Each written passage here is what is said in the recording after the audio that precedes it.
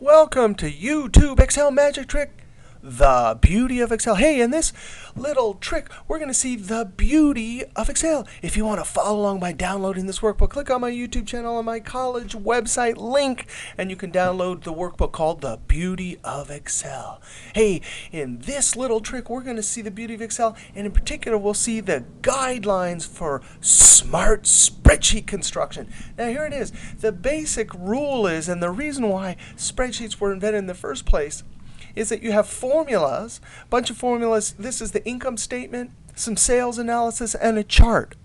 All of these formulas in this chart are all based on these assumption numbers. So you put numbers that can change into a separate area in the spreadsheet. These are the inputs for the formulas and the charts. These are all inputs, and then all the formulas here, and in the chart are linked. So as soon as I change something here, it will update. Now let me just change this unit sold here to 6,000. You can see this changed a little bit. The color there changed. I know on YouTube you can't really see it, but we'll create it ourselves, and then you can see it for yourself. Now let's change this $30 sales price to 20. Watch how dramatically all these, and the chart will change. I'm going to hit enter. Boom, instantly. That's why we do Excel. That's what makes Excel beautiful. Now let's go over and click on this other sheet tab, sales analysis, and we want to put our assumption numbers in and then build our formulas based on these assumptions. All right, so units sold. We're going to say we're going to sell 5,000 units. Again, you always keep your input numbers or assumptions with labels. Don't forget, smart spreadsheet construction, you label them. Why? Because when you come back tomorrow, let alone next week, you can hardly remember what these numbers mean. So we're going to have units sold 5,000. The price for the unit for whatever the product is we're going to sell, 30 bucks. The variable cost, that means every time you make a new one, it's going to cost us $13.69 extra. The fixed costs, those are for all the equipment and everything. It's going to be $79,250. Now, over here in our sales analysis, we want a bunch of variable units so we can estimate sales from variable cost, sales, contribution margin, fixed cost. So we need to have this label here change in essence. And so we're going to, in this sheet, have in our assumption area, hey, what are our start units? Hey, we want to see what happens when we sell none. And the increment, meaning every time we jump up a notch, we're going to increase the increment by 1,000. Then we can see how the sales and variable costs change. So even labels in your table of formulas should be based on formulas also. We'll see how to do that in a second. I'm going to type 1,000. Now, we're going to go up here and build our income statement. Now, sales. What is the formula for sales? Equals the units sold times the price per unit. Enter. Now, variable costs. Oh, equals the units sold times, oh yeah, not the price, but the variable cost per unit. Enter. Contribution margin. That just says, hey, take all our sales and subtract all of our variable costs. Contribution margin means how much you have to cover your fixed costs. All right, fixed costs, what are they? Equals this. Enter. And now net income equals contribution margin minus the fixed cost. Boom. Oh, 2,300 bucks. Now we got to do a little formatting here too, because in accounting and in any kind of budgeting, you want to. It's hard to see where the calculation was made in this column of numbers. So I'm going to click in the contribution margin because remember we took this minus that. I'm going to Control 1, which is a keyboard shortcut for format cells. I'm going to go to border. And on the top here, I'm going to click and notice this is in 2007. Line, color, draw your lines. In earlier versions, the line was over here, and the color was over here, and this was over here. Much more logical to put it from left to right. So I'm going to click on this line and click on the top. Click OK. No way, that little line means, hey, we just did a calculation on the numbers above. Now I'm going to click down at net income, Control 1 for keyboard shortcut for format cells. I'm going to click on this thick line here, the medium-sized line, click on the top, and then the double line. That means the bottom line. Click on the bottom. And then click OK. There it is. That means we did a calculation on the numbers above, these ones right here, and that double line means, hey, this is the bottom line. Now let's create this we want to create a bunch of sales and variable costs at all the different units. So here in this, we want our labels not to be, you don't want to type in 0, 1,000, 2,000. Again, that violates the beautiful rule of Excel.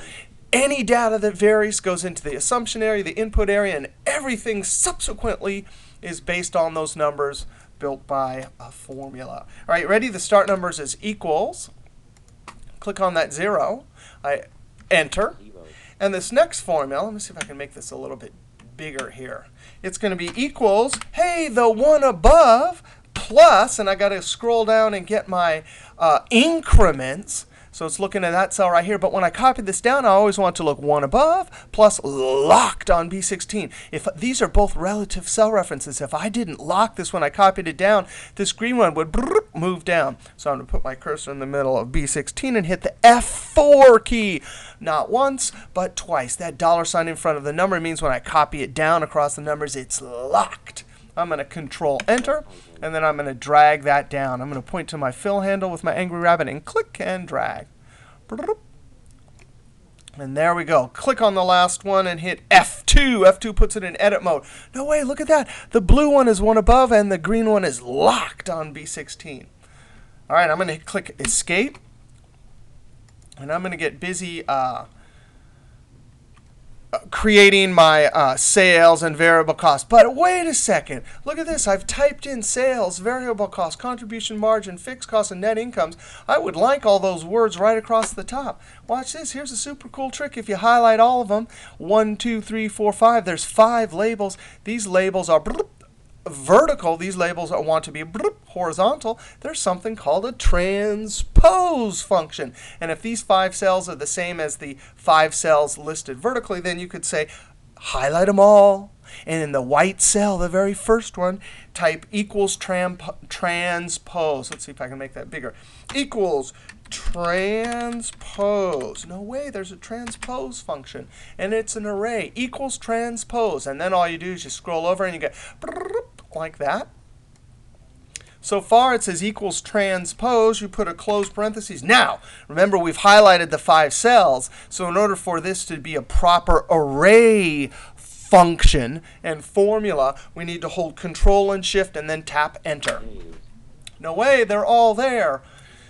Now, if we were to change this to revenue, I hope I spelled it right, revenue. Oh, look at that changes there. That is so clever.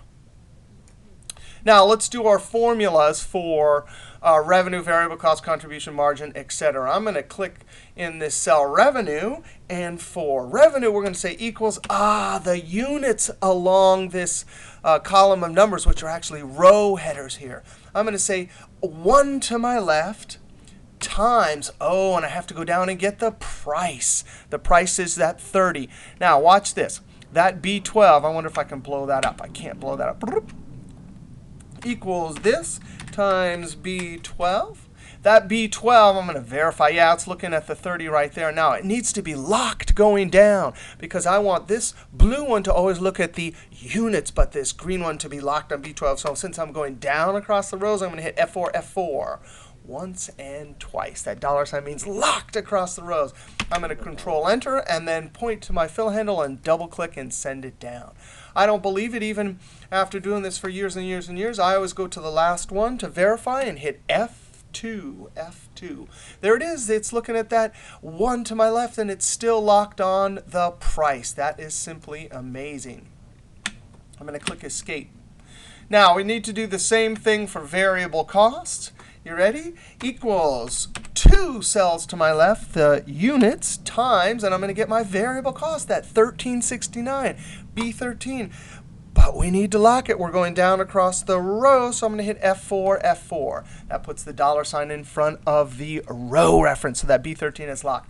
I'm going to Control Enter, and then double click my fill handle with my angry rabbit and send it down. I'm going to go down to one of the last ones and hit, actually do one of the ones in the middle too, F2. No way, it worked. It's 2 to my left times the green one, B13 locked. Escape. Now let's do contribution margin equals all the revenue minus the variable cost. Hey, guess what? That's a relative cell reference. 2 to my left minus 1 to my left. I'm going to Control Enter, double click and send that down. Hey, when we come back for part 2, we'll see you